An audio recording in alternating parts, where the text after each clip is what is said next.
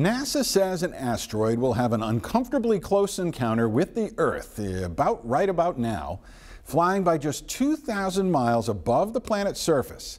Bradley Blackburn has more on why the agency says this near miss is no cause for concern.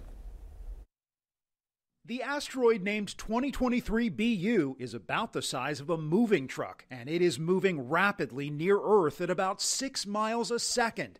It was discovered by an amateur astronomer just last Saturday.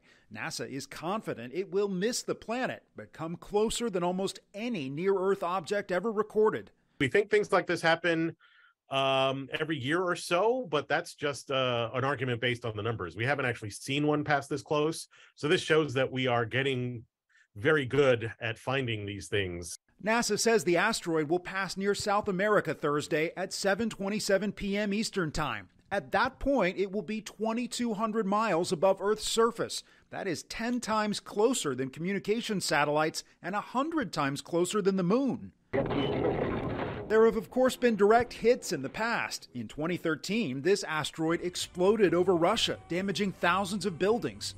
Even if this asteroid made impact, NASA says it wouldn't pose a risk to people. A truck-sized asteroid would burn up in the atmosphere, but they are always watching the sky for bigger threats. Last year, NASA sent the DART spacecraft to crash land into an asteroid, capturing these images. But bigger picture, they tested whether humans can push a dangerous object off course to protect the planet. It comes down to the amount of warning time we have, whether an actual threat could be handled by something like DART or some other technique. NASA says there is no known threat to Earth for at least the next 100 years. Bradley Blackburn, CBS News, New York.